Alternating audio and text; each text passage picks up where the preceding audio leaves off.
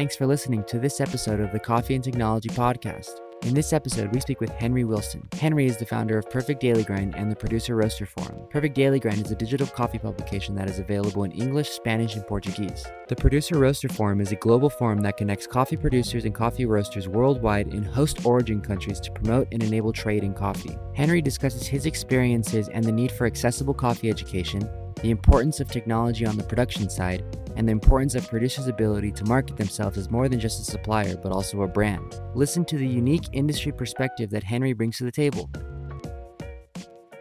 Yo, Norbert, how's it going, man? Welcome back to the podcast.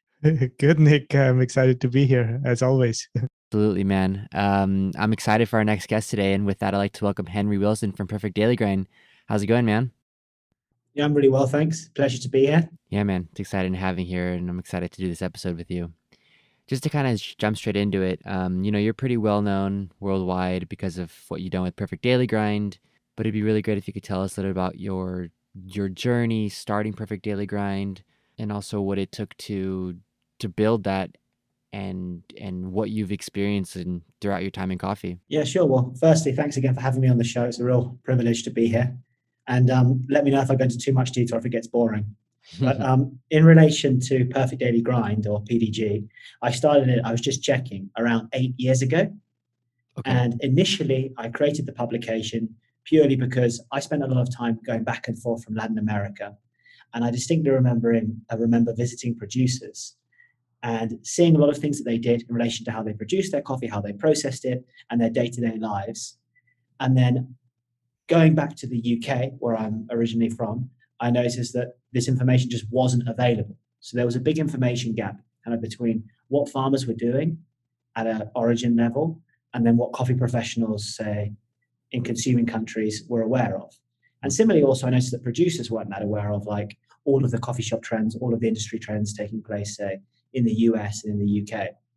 So initially, I started Perfect Daily Grind predominantly for myself, just to document what I saw and to address an information gap between what producers were doing and what, say, the industry was aware of. And I started it as a blog. So I think it was like perfectdailygrind.wordpress.com with like an atrocious design. It was really hideous, but I was really proud of it. And I kind of gradually grew it, predominantly using social media. So this was a time when like Facebook was really, really big. And if you got the right content, it would go viral on Facebook. And it originally started, say, documenting what I saw in coffee producing countries. And then based on the analytics of the articles, we kind of shaped our editorial around that. So if we know, we built a pretty solid audience of coffee roasters and of cafe owners when we started, because there just wasn't that much information available. Currently, as we stand, we do a minimum of 5 articles a week.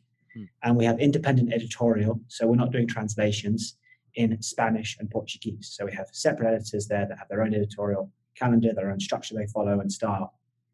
And the focus for me is adding value. So we don't just want to be commenting on what's happening in the sector or publishing press releases. For us, what we really want to be doing is looking at what's happening and adding our perspective, or summarizing the perspective of a number of industry professionals to provide valuable educational content. And that's always what's driven us. It's never been a case of, well, let's just write about this because everyone else is writing about it. It has to be, well, how does this add value to this particular sector within the industry? And kind of we've scaled it over the last few years, and it's gone from being me sitting in my room writing a blog post with like 1,000 exclamation marks to having a team of editors who manage the editorial calendar and working with amazing brands and amazing people. That's awesome. Yeah, no, it's awesome to hear you say that, say adding value, because one thing I've always noticed about your platform is that it's educational. It's not just coffee news and it's not just coffee updates. It actually truly adds value to the industry. And speaking of adding value, if you can tell us a little bit about your Producer Roaster Forum. I know that's been a big passion for you, and it's grown substantially over the years, and I'd love for our listeners to hear a little bit more about that. Yeah, I mean, I've always done what I enjoyed and where we've seen opportunities as a company to add value. And on that note, so one of my colleagues who's originally from El Salvador, we were chatting one day and we're talking about all the different trade shows that he was expected to attend. And his reaction was like, these are awesome. I'm really lucky that I get to go to all these shows, but a lot of my family, a lot of my friends in the coffee sector just can't go. So we're like, why don't we just do a coffee show, like I don't know, a latte art throwdown in El Salvador? And he's like, well, people don't really do that. Like, it's normally local events. I was like, well, let's just try it. Let's do it. So draw up a plan. His name is Julio, and we can discuss it. And the initial focus for that was we would bring roasters to a coffee producing country and get them to stay with producers, because at the time that was kind of all we had in terms of budget. And then we'd have maybe a few speakers and do an event which lasts a day, some educational activities, and then we'll kind of see how it developed. Fast forward, say 4 years, we've now done events in El Salvador, Honduras, Brazil, and Guatemala. And the event has transformed and scaled quite a lot. So the last event, for example, I think we had about 150 roasters attending, staying with in groups of, and basically how it works is these roasters who are from across the world. So we have roasters from Saudi Arabia, we have roasters from Taiwan, from the UK, from all different origins, and all different types of scale. So roasters who are buying containers of coffee to roasters who are looking for exclusive micro lots and smaller volumes. We make groups of 20. So roasters get to spend time with different people they wouldn't normally interact with, CEOs, for example. And they stay in farms for a couple of days, get to see the producers, learn about production, processing, all the things that happen on the farm. And then we have a 2-day forum, which is where everyone meets up. All of the roasters who've attended and been in farms in different parts of the country will meet up and basically attend a forum or a trade show in the city. So in this year, we're doing it in Medellin. We anticipate to have circa, between a minimum of 5,000 people, but the event has space capacity for around 8,000 people. And it's called the Producer Roaster Forum because our focus is adding value predominantly to producers was our initial focus, but through the direct involvement of roasters. So what we do is we analyze what do producers want to know about. So producers this year, we think, want to know about RTD and the growth of that across the industry. Producers want to know about, say, what's happening in the Chinese market. We'll bring the best speakers to come and share expertise. We'll have simultaneous translation. And then we'll sort of work backwards. So it'll be like if a producer wants to learn about how to export coffee to China, we can have a presentation. But does the producer have understanding of exportation? Do they have access to finance? Okay, if they don't, we have to do training before the event. Who do we involve? And then we have training before the event for certain producers. And then it's like, what can the producers that we want to help afford to attend this event? Okay, if there's a particular percentage that can't, what can we do about that? And then we have a program where we'll pay their accommodation and food. For the event, we'll have the training beforehand. And it's a similar perspective as well with the roasters. So like, okay, this roaster comes and he really wants to buy coffee from this region, Colombia. He meets an amazing producer. What next? Do they have understanding of exploitation? Do they understand the difference between farm gate and FOB? Do they buy coffee on spot? Is it forward? And we'll do all these little things. We'll try to fill in the gaps. So the event initially started as like a latte art throwdown in El Salvador, now being an event with thousands of people where we have a trade show element, we have presentation element, and a big focus on education and workshops. And I think doing it in Colombia is really exciting because I feel like a lot of brands are now looking more and more to Latin America as a serious market. So not just, say, traders, but also espresso machine manufacturers, coffee providers. And they want to have access to the market, but they've got to find the people to work with, or even just gain some market intelligence. And I mean, I didn't realize, but there's 550,000 coffee producing families just in Colombia. So it's a pretty good place to start in terms of coffee culture. That's amazing. And that the whole concept of that event is like mind blowing, to be honest. That's a huge undertaking. How big is your team?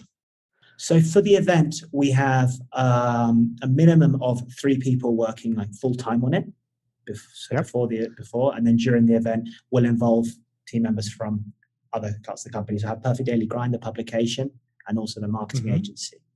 And then part of the focus as well is generating kind of opportunities and value in that origin. So we try to hire as many local people as possible, as well as providers.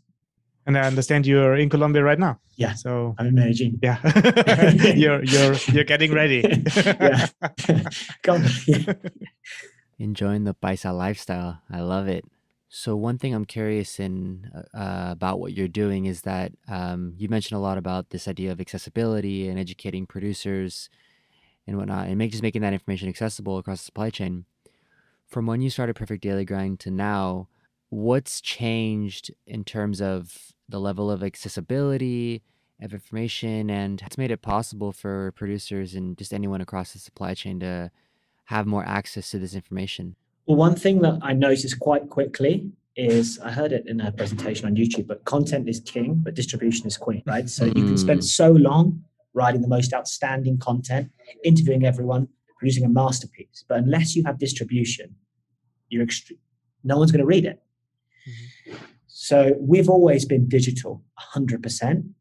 And that's because our focus is that we want anyone to be able to read us for free wherever they are.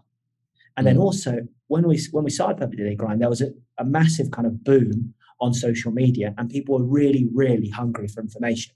So at the time, there wasn't that much information about coffee, ranging from production to roasting to running a cafe, available for free online. Now, I would say the market is a lot more saturated. So when you go on the internet, you're kind of inundated with information. Whether that's quality or not is a whole other thing. But the transformation we've seen is initially we were distributing predominantly on social media our articles because people wouldn't come directly to the site to find us.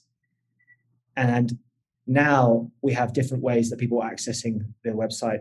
Could be through the newsletter, through be going direct through the internet, could be going through Google, could be visiting us via social. But everything we do has to be guided by data. So it can be kind of upsetting sometimes because you can work out like, what do people care about and what do they want to read? And for us, it's a balance. So if we were to just chase page views, it would be a website which would be full of how-to guides that have really long SEO value on Google. What we try to do is we try to balance between content, which is, well, to get a lot of views, which people obviously want to read about, but also what we call thought leadership content. So content which is well-researched, well thought out, and forward-thinking, which people will read and engage with, but they're not going to get tens of thousands of hits, but the right people will really enjoy it and will use it to inform what they do. But a really important thing that we've seen with Perfect Daily Grind is that for content to be relevant, which is one of the most important words that we constantly use, it has to be adapted to the market which we're trying to speak to. So that was why we started PDG Espanol and PDG Brazil in Spanish and Portuguese, is that I didn't really like it that on PDG Espanol initially we were just translating content from the English, because I felt that basically the content was targeted to consuming countries and we were adapting. And that information was still interesting and useful and it got lots of page views. But also what we wanted to do was to kind of shift the dynamic in those, say, in the Latin American market. So in PDG Espanol, we have a rule that on the publication we're only allowed to interview native Spanish speakers in Latin America. We have a rule that all of the editorial staff have to be in Latin America. The editor has to be in Latin America, because otherwise that content will be so strongly influenced by, say, what I think, as one of my colleagues think, based in the UK, that it might not be totally relevant. And like a how-to guide for setting up a roastery in Germany is going to be very difficult very different to a how-to guide for someone setting a roastery in Nariño, let's say, in Colombia. Towards the page views, I just thought you could always draw that occasional funny cat video in, so that that balances maybe the outstanding content with page views, and get to a good result on both ends.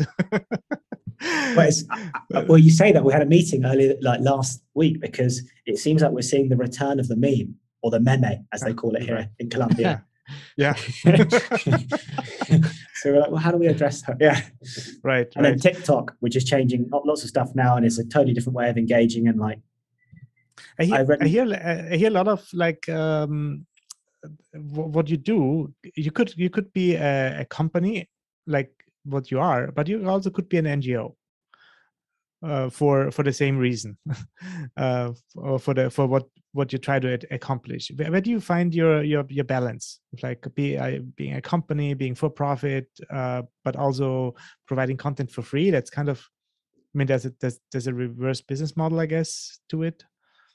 Well, I mean, so the target for us is to have as many readers as possible in the publication. and who are of a target audience, and then brands want to advertise because they want to be seen, and they want. So I wouldn't necessarily I wouldn't say that's an NGO. That's just the model that we chose, because I would like to think that people in the coffee industry would be willing to pay for information, but that would probably be thousands of people as opposed to millions of people. And that's kind of numbers that we want to reach with the publication. And then with PDG Espanol and PDG Brazil, they're not currently profitable, those two publications. But the idea is that we sponsor that through the English language publication. And the idea behind that is I've always just thought, I enjoy it. It's possible. It adds value to the sector. And I'm very confident that in the future, the Latin American markets will be more established. Coffee consumption will increase. And when the time's available, when we have the time to do so, we can build up more kind of presence and advertisement opportunities on that. But it's sort of like an ecosystem that we have. So we have Producer Roaster Forum, we have Perfect Daily Grind publication. We're actually launching another publication later in the year. And we also have the marketing agency. So I see it that we want to raise awareness of ourselves as thought leaders and as providers of high quality educational content. And that will benefit everything that we do. Awesome. But yeah, I think you're the same though as well at Cropster, right? You do a lot of things and you're consistently thinking, well, how can we add value? And there's been a lot of exciting things you've done with producers as well. Right.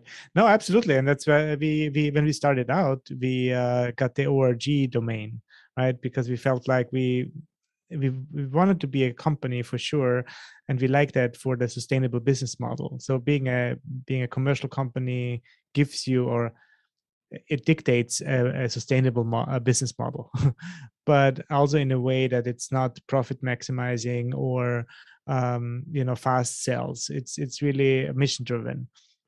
I think that makes a little bit the difference, and that's what I hear also from your end. Like you want to provide value. I think on the long run, this is actually what will work and what works, and what changes the world. I think for the better. And I think it allows you to be more nimble and dynamic as well, because you can invest your own funds to do what you want, and you can do tests, and no one can say, well, that doesn't work according to the TDR or whatever agreement you have. You can just proceed and get it to happen. Yeah. So I'm curious, because it's similar to Cropster's story and Cropster's value propositions, Perfect Daily Grind being that it's very mission driven, especially with PDG Espanol and PDG Brazil. What's the mental journey you've gone through or go through, knowing that these efforts in Espanol and Portuguese will be profitable in the future, and right now it seems like a long-term approach that you're taking? What do you go through mentally to remind yourself that this is worth it in the long run, and this is going to be truly a great success and great in the future? I mean, you make it sound far more profound, I think, than it is. But like, I think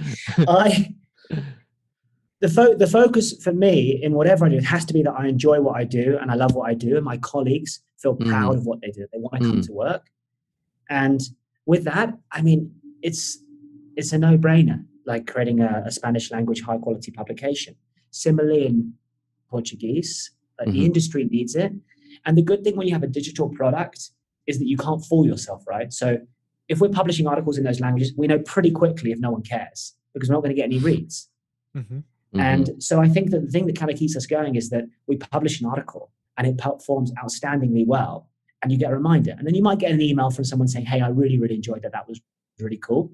Or even now that I'm in AG and I'll go to a coffee shop, someone will say, hey, we read you. And they call it Perfect Daily here for some reason instead of Perfect Daily Grind. But here they read it. And that for me is really, really satisfying. And it's also thinking long term. I'm quite young. So my focus is like not to maximize profit extraction in the short term, because I have many decades of I'm going to continue to be working. And you want to continue to kind of do something which will outlive you as well, but also kind of keep progressing. I think that one thing that maybe occupies me more is have to consistently like adapt and change, because particularly say the digital landscape and also in the media, things are constantly changing. So you have to really be on top of stuff. Like you make a joke that like, oh yeah, you need to make like a meme with cats, but like if you look at even the media landscape, the way people are communicating and sharing information is changing so quickly that you have to be really on it. Yeah.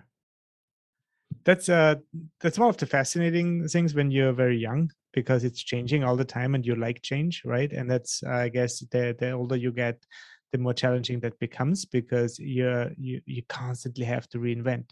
And if you're made for that, it's fantastic. But if you're not made for that, that can really get to you. I think that's a little bit the thing. But I personally find change fascinating, and that's why technology, right?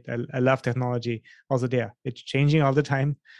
At the same time, there's moments where I feel like, really, again, it's like we just changed this 2-3 years ago, and now we need to change it again, or even less than 2 years ago. Then it's really like, oh my God, those technology frameworks, or I don't know, cell phones, or some technologies, they go so fast, right? Screen sizes. Suddenly, your content needs to be adjusted to people, or I mean, that was the big shift to the cell phones, right?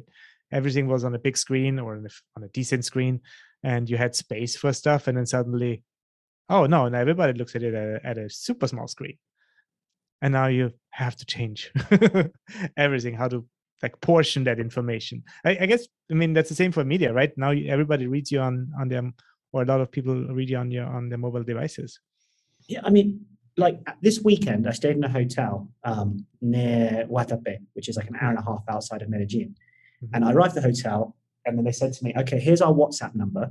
If you need anything, whether it's a room service, any issue with the room, you WhatsApp us. I WhatsApp them.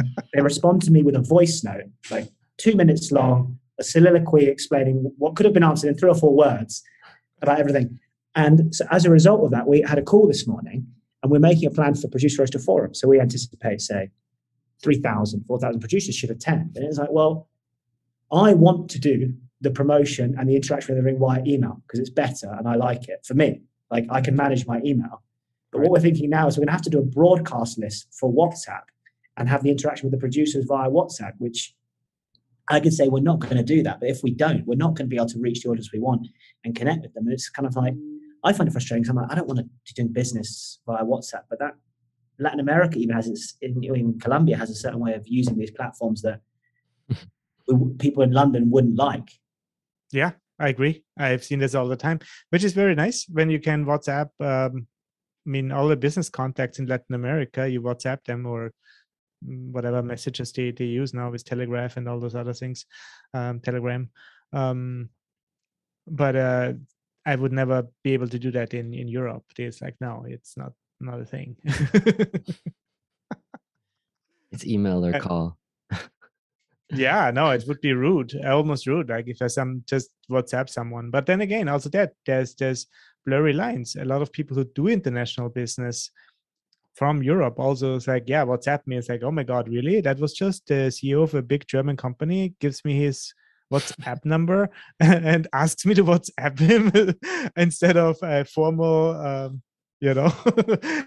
email or something. And yeah, super cool how times change. Speaking on this point of the way people receive certain messages, or the way certain communications are sent across to different people of the world, you mentioned this point of data, and I'm wondering, based on all the data that you've gathered and seen from Perfect Daily Grind, what has changed, or how have you seen the trends in the way people consume content? What was like before, and what is it like now? Well, I think the obvious thing is the difference between desktop and mobile. okay, right? And so there's been a shift more and more to people reading more and more news on their phones. And if you think about it, that's probably what most of us do. Like you wake up in the morning, you look at stuff on your phone.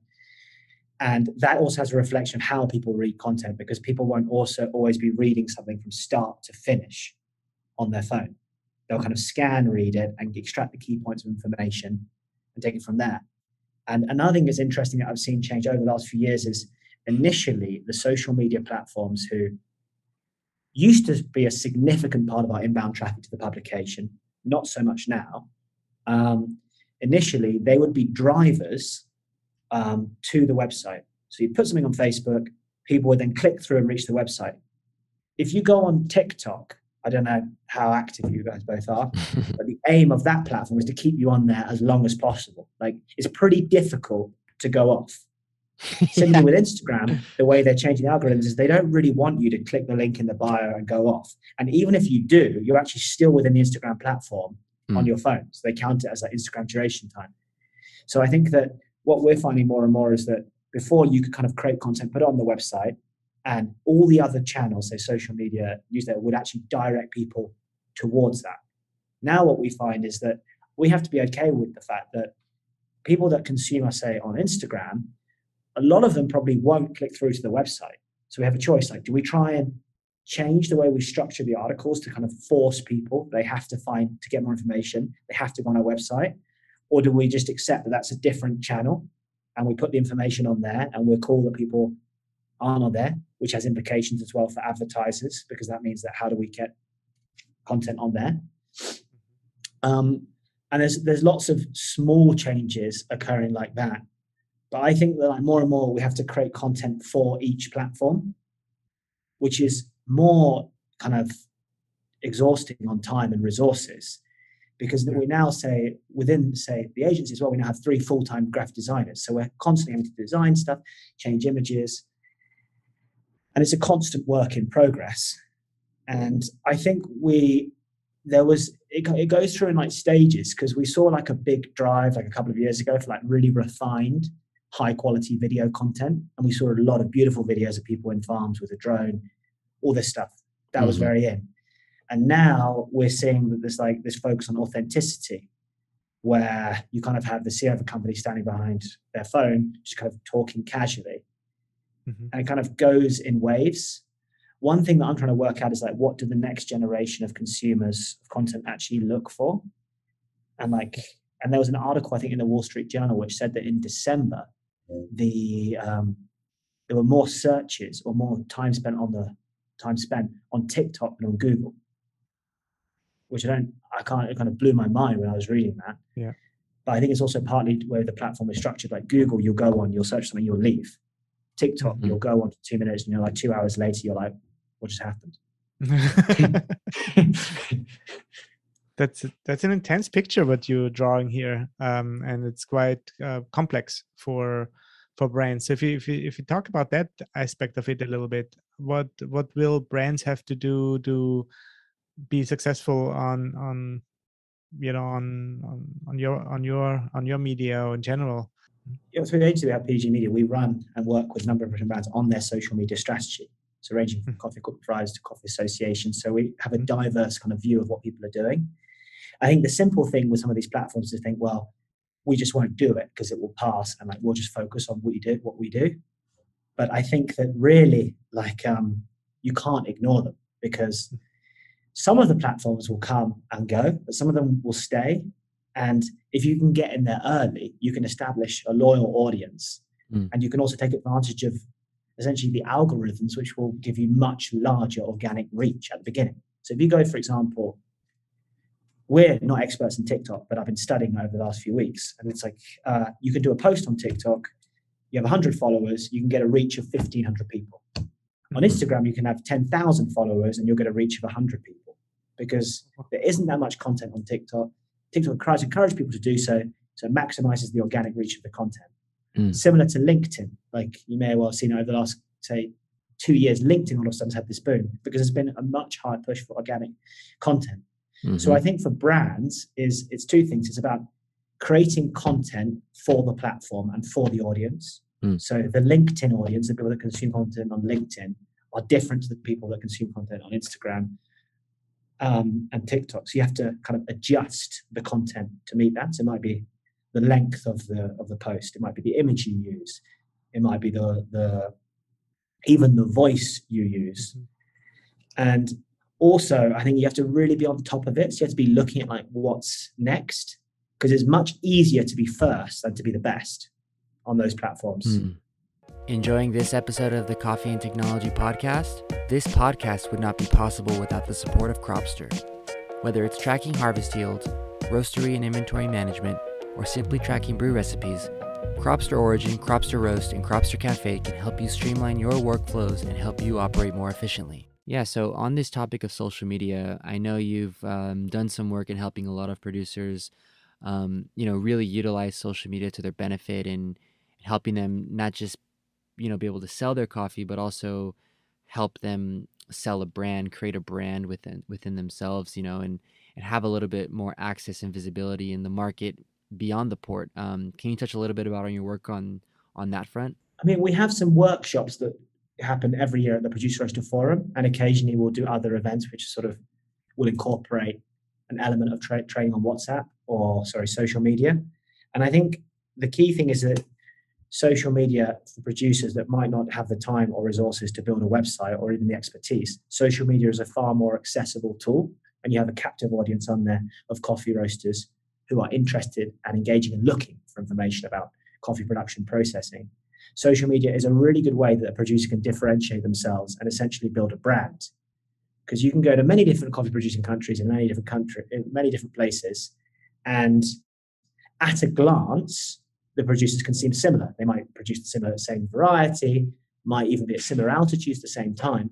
And then when you actually speak with the producers and they explain to you what they do, how they do it, their approach, ranging from processing to philosophy to their story, that's a lot what adds value. And I think that it's really, really important for producers to invest in branding and marketing and documenting what they do, whether that be on social media or on other platforms, because it enables them to build differentiation so that people or roasters or green coffee buyers want to buy from them because they know that there's something different or exceptional about what they do.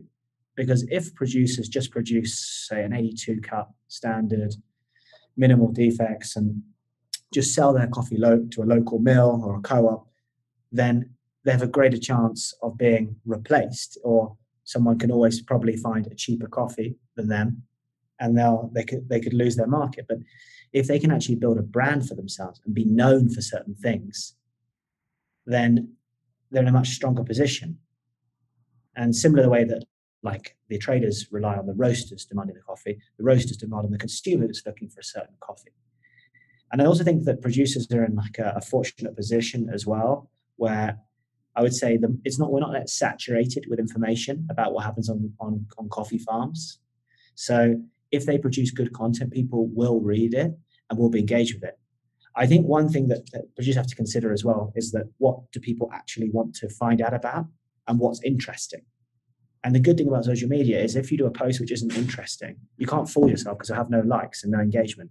If you do a post which is interesting, then you're rewarded with more views. And I also think it comes down to availability and accessibility. Like if producers are available on a platform, it means that they can be contacted by anyone and have that direct dialogue.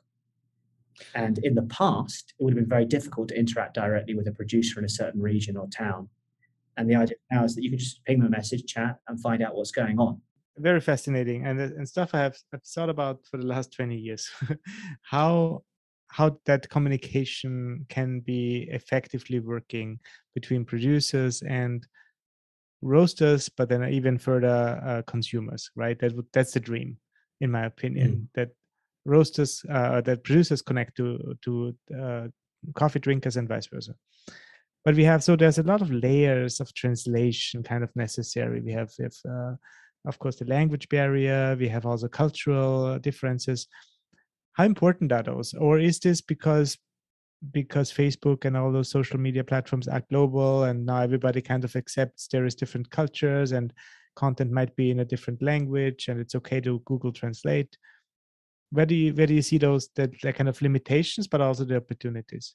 I think it comes down to like relevance as well. Like the person creating the content, the individual, whether it's the producer or the roaster, have to be very considerate of who do they want to read that content and what are those people interested in. And I agree with you with things such as language. It is a limitation and it is unfortunate. But if a producer wants to sell coffee directly to a roaster in the US and doesn't speak English, they're at a massive disadvantage. So you see the same, that's problematic. Yeah. And I think what we also learned through the Producer Roaster Forum, the initial premise was we'll connect roasters with producers, happy days. They'll just do business, because that's what everyone was saying, direct trade. Let's just put the producer and the roaster together. Right. They'll be really good friends. They'll just buy coffee. He'll pay him in cash or whatever. He'll leave the coffee over his shoulder, take it on the plane, easy. What we actually found was that a lot of the time we'd introduce producers with roasters. That producer had never sold coffee anywhere rather than, say, their local mill, where they long-standing relationships and who may even be financing their operation of the farm. And then a roaster arrives from, say, I don't know, let's say Japan, and then they just chat but what we found is that the producer didn't really know how to export the coffee, didn't have experience of that. Mm-hmm.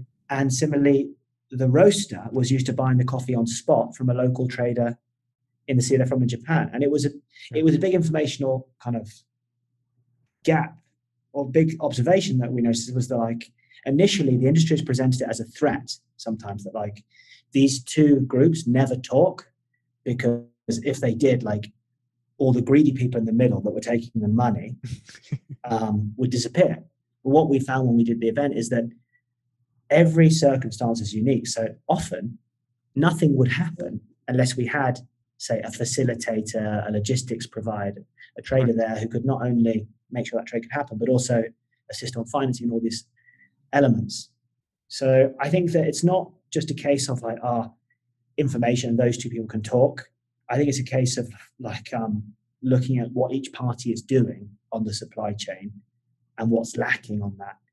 Because it was really interesting. Like, we genuinely thought, and I was a little bit deflated when we did the PRF in Guatemala, because we had a big dinner where we took out all of the producers who were scholars. So basically they had their accommodation and food sponsored, and it was sponsored by a roastery in the US called Mayorga Organics. And we went to dinner, went to the best restaurant in Guatemala. We're like, we can't necessarily do something incredible for this group of producers and generate long-term commercial relationships in the space of like 2 days. So let's just go for a really amazing dinner, and we'll invite a few roasters who will attend. And at the very least, we can ensure that these producers will sell some coffee, or at least one or two of them will sell coffee to these roasters. I spoke to the roasters kind of at the side, and they said, look, we'll buy 2 containers of coffee each. This is sort of what we're looking for. This sort of profile. Yeah. And I remember one of the roasters said to me, basically, I'm looking for an 83 cup, clean, nice social impacts with the coffee, really not too fussy. We then sat down, that roaster, with a group of producers at the dinner table when everyone was having dinner, and through one of my colleagues who was translating, kind of explained what were his needs in terms of coffee. He was looking for this, right? After he explained it, which was what I just said, we asked the table, who here has coffee that this roaster would be interested in? No one lifted out their hand. We're like, let us rephrase that, right? He's looking for an 83 cup coffee, nice social impact, not too bothered about specific flavor notes, just has to be a clean cup. No one raised their hand again. We then asked them, we're like, what's the issue? And like, one of the farmers kind of sheepishly put up their hand, and they're like, well, we don't really do social projects because like we don't have the resources to like build schools. And we're like, what? And then we realized that this roaster was presenting his idea of like social impact was just those producers' lives. He was like, I'd like you to work well with your family, to pay good prices to your team, and just to have a strong positive impact locally. And then we realized that, they were like, well, yeah, of course we do that. That's our lives. And I just noticed there was an information gap there. So it wasn't just like putting a roaster with a producer and then leaving. There were little things like that. And things like constantly kept happening at events. So sometimes we put a producer with a roaster, and the producer, because they didn't really know how much they could charge for their coffee, was like, I want $100 a pound. And then it was like, well, we have to calibrate here. Who normally calibrates? Yeah. Yeah, totally. Those are very interesting and meaningful, I think, events for identifying those like information gaps, but also enable learning on both sides, right? How everybody thinks about the other part, and that, and also the middle, like the middle layer, how important that actually is, and all the services which are offered in terms of like logistics and financing and translation and cultural translation and so many other things, right? I think it's very and that doesn't, it's not only the coffee supply chain. There's many things where you feel like, oh, because you don't know what someone does, you assume it's not important, or just because it's expensive and you don't know exactly why. And I think that's the transparency we're talking about. Once you get into the know, it's like, oh wow, importers, exporters, they actually do a lot of things. And I mean, some charge more, some charge less, and depending on transparency and all that, there's a lot of differences. But now they know, right? And I think that's what I've seen a lot with direct trade, that the farmer and the roaster, they would talk to each other, and they would kind of want to do trade, but then they talk to their facilitators and basically task them with making it happen. And that is also a huge step forward, in my opinion. And I think scalability is something that we have to consistently be addressing, especially coffee. Is like what makes sense. Like if you're buying a certain volume for a certain amount of money, of course, do it. Yeah. It's like in any business, probably not unique to coffee. It's just that what I work in is there has to be a minimum amount or a minute for it to really make sense. No, that's was the exactly same thought I had when you were talking about the marketing training for farmers, right? Also there, we have 550,000 farmers, farming families in Colombia. That's a huge number, of course, but there will not be 550,000 brands on the market because some of them are so small that the effort of doing their own marketing is probably too much overkill, and it will not add to the whole numbers. So also there's a certain limitation of like what is the kind of farm size or production output where you can start doing your own marketing, and where is it better to associate with others, build groups, become stronger together, and then have one person doing marketing for 500 families. And it's funny because you go in circles, right? You're like, well, it'd be good if we could group together producers. And then you're like, it's like, what you just described as a cooperative. It's like, oh, yeah. Well, it's like, well, that exists. It's like, yeah, but we could do it our own way. And then you redo it and you're like, that's almost exactly like these guys do it. Well, maybe there's a reason why things are structured as they are. I love it, Henry. This is great. No, it's not that complex, right? But you have to sit down and really think about it, and you have to try it. And that's what I appreciate that you do, right? You bring people together and enable that learning, enable those opportunities. And from that, we will learn, adapt, and take next steps. Because the same is true for markets and for products. What was hip and the latest thing 5 years ago might not be anymore. And same as technology changes, same as the world is changing. Now we have all those certain fermentation techniques, maybe more requested, right? Because more people know about it. Maybe others are on the way out. Who knows? So it's also keeping on top of those trends and getting the market and the producers to move. And well, another thing that you drew towards is like we could put a group of producers together, right? And then they can work together as a unit to have more impactful change or just benefit from scalability. The other thing which we're also seeing in coffee producing countries and in coffee consuming countries is market consolidation and farms basically getting bigger. And I think it's really visible. I mean, even here being in Colombia, is that if a producer has a farm and he has 6 children, and in terms of land succession, the farm is then a farm which may have been of a sufficient size to support one family is then being expected to support 5 families or 6 families. And part of it comes down to like what is a minimum, say, farm size or a minimum operational scale that would sustain a family, or as they say in Colombia, coffee producing family. I know you said that. You didn't say 500,000 coffee farmers, you said 500,000 coffee farming families, because that's how things are said here. I mean, what do you think about that? I never understood why in Europe, or in Austria at least, I think the oldest son got the farm. That's how the heritage rule was set in place.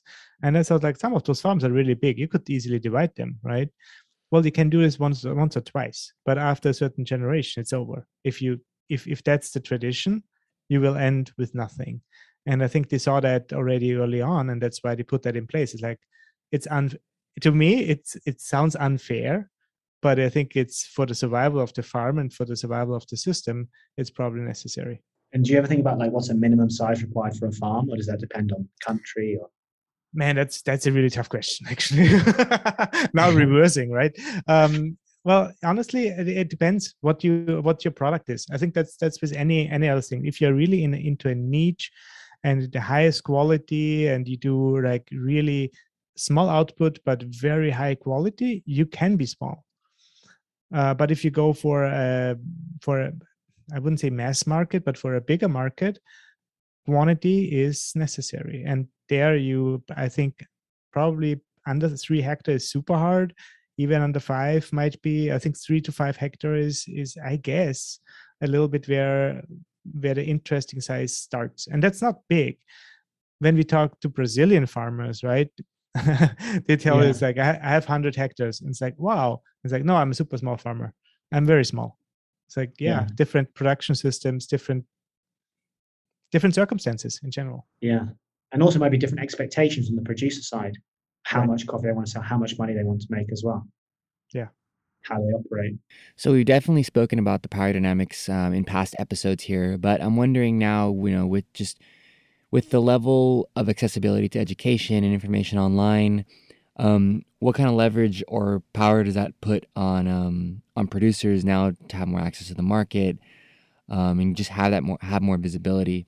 Right now the power dynamics are still very centralized in consuming countries, but what's your take on the level of accessibility now, to change that narrative a bit? I think accessibility information gives people power to make informed decisions. So not everyone will have to act on the information available or even consume it. But having high quality information allows people to make more informed decisions, which may better benefit their business in the long run. So partly with Producer Roaster Forum, the vision is we get the best speakers on specific topics to come and share their expertise. So the producers who are interested can have access to that, and if they want, to act on it. But I think that it's a difficult question, because it comes down to, has that person had the same opportunities to understand what to do with that information as well? So if you're a producer and we have a fantastic lecture about accessibility of finance and creative ways which you can be more effective in how you run your coffee farm, to some producer that might be, oh great, they can immediately action that. Other producers, it might be really challenging to appreciate the context of what's happening. So I think that accessible information is key. And I also think that it's a case, what I had to learn is that when I first started Daily Grind, I used to send people articles and be like, you should read this. And they'd be like, I'm good. I'm like, it's really good. You'll enjoy this. And people were like, yeah, I'll check it out later. And then what we started doing is that we just publish the information, that those that want to read it will engage with it. Because if someone doesn't see that there's a problem not just in producing countries, in consuming countries, and you propose a solution, then you're wasting your time. And I'm sure that's the same with technology over the time as well. You could build the most incredible tools to address certain problems, but if you're speaking to somebody who doesn't see a problem, then where are you going with it? And I also think that I like to think, and I think I'm seeing it more and more just from my time in Colombia the last month or so, is that there is the more information that happens, it's not just a one-way, say, relationship between producing countries and consuming countries and how they're selling their coffee. It's been really interesting, particularly in Colombia, the number of farms which are actually roasting and selling their own coffees for the local market. So the information, the education information available about roasting, everything that's happening is being transferred and adjusted locally. Oh yeah, there's a lot happening at origin towards that, like local supply chains, and that is a massive opportunity in general. Learning locally and then going international, right? Sometimes that's at least that's a saying, I think in Spanish, right? Before you go out, first learn to know your own country. Antes de ir al extranjero, conoce tu país primero. And so it sounds nice in Spanish, but but that's kind of true in some ways. Then again, also my life did not always comply with that. I sometimes just went out because I wanted to, and did not always learn the local things first. But it's an opportunity because the ways are shorter, right? You can go to a coffee shop in your own country easier. You can visit a roastery. And I just in November, I had the opportunity to drink coffee at a coffee farm, which was produced, fermented, grown, fermented, milled, roasted, and prepared at that same farm. Which that coffee never left the farm. It's amazing. It's an amazing experience. Yeah. But it also shows, of course, that producer has and he said he's never left the country, so he doesn't know about the international part of the business or went to fancy trade shows, but he knows everything he needs to know to create the perfect coffee in his region and on his farm. Huge advantage, because he knows all the steps and he knows how to control them. And it comes with knowing your market as well, because in terms of value retention, we often simplify it. We say, well, I don't have to speak on behalf of the producers either, but like, let's say we say, producers should roast and sell their own coffee locally. But, or even if you look at like why a lot of roasters don't buy farms, is because there's lots of other kind of things you have to take into consideration, you have to be mindful of. But like, I think that when I'm looking at, say, like the idea of like, farmers should sell their coffee locally, or they should do these things, or roasters should do these things. It really comes down to having a market for your product. And a lot of the time, that's the kind of very first thing to start with. The same with marketing. It's like, who are you speaking to? Because there's no point investing on a farm or buying a roaster if you don't have anyone who would buy that coffee locally. And similarly, there's no point getting an exportation license and setting all that infrastructure if you haven't got an established market, or if there's other barriers in place. Oh, I'm with you. I think you don't have to do everything. I mean, getting a coffee farm sounds very nice and very romantic, but it's not like that. And a lot of roasters, I think, have realized that how hard it is and how much investment and dedication that actually needs. And it's the same for many of those things. I would also not recommend to farmers immediately like buy a roaster and get roasting. There's people doing that, right? And if your market is big enough, I mean, that's why, I mean, if people need marketing advice or publication, so they go to Perfect Daily Grind instead of building their own. It's like, why build it? There's Henry, he does it. So let's partner. And there's a lot of those things. I don't need to build my own computers. We could, but we don't need to. We buy them and let others. You build computers? No, you could. I mean, you can buy the parts and build your own computers, but it makes no sense anymore to do that, right? You get very affordable devices off the shelf and they do everything you need to do. I wish I could build a computer. Yeah, well, it's the same as you can build your own roasting machine, you know. Nah, cool. This was a super exciting and super informative discussion, and really appreciate you sharing your knowledge and experience on these various topics, and just super nice having you here, man. Thank you so much. Well, cheers. Well, thank you very much for having me and for giving me the time as well, and for listening. It was wonderful. I appreciate it, and I hope we talk soon. And we also want to know about dates and all the details about the producer roasters. Absolutely, yes. We hope you enjoyed this episode of the Coffee and Technology Podcast. To learn more about Cropster, subscribe to this podcast and follow us on social media. For more educational content, visit cropster.com/learn.